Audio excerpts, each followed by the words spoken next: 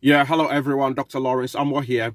It is very obvious that the healthcare visa route is a very popular route for people, a lot of people, especially Africans, to be able to migrate to the developed countries, the UK, USA, Canada, Australia, New Zealand, Germany, and all of these other countries.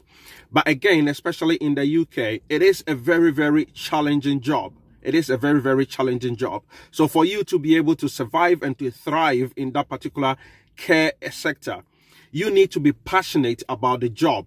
You need to have the passion to be able to work with the people, to be able to support the people. So sometimes there are a lot of people, because it's a very popular route and people see it as an easier route to be able to travel to the UK and to the developed countries. People who are probably coming from the engineering sector, IT sector, banking sector, maybe the teaching sector, and even the construction sector are using that care route to be able to migrate to the UK. Guys, if you are not passionate about the job, if you don't know a lot of things, what goes into becoming a carer, to providing support for vulnerable people who actually need it, you could land yourself into trouble. Exactly like these two guys who have recently been prosecuted by the Crown Court in Birmingham, and now they have been given prison sentences.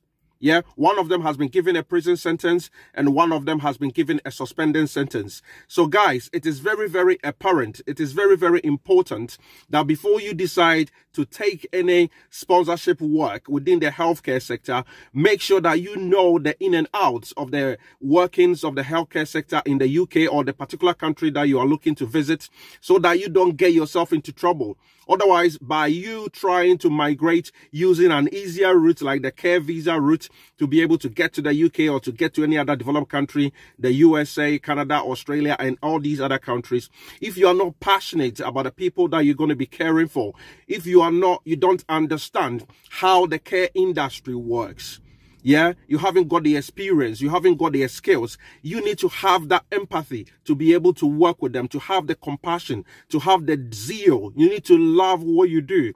Otherwise, sometimes some of the clients that you're going to be looking after, the people you're going to be caring for, they can be very, very challenging. Some of them have got mental health issues. A lot of them have got mobility issues, old age, dementia, schizophrenia, and all of that. Some of these various issues, some of them are in palliative care, and you need to provide different levels of support. And you need to love what you are doing. Otherwise, if you do not have the compassion, you do not have the love of it, it could be landing you in prison. It could be landing you in jail. Just like these two guys. One of them has been given a 12-month jail sentence, and the other has been given a suspended sentence and also some social hours that they need to work for.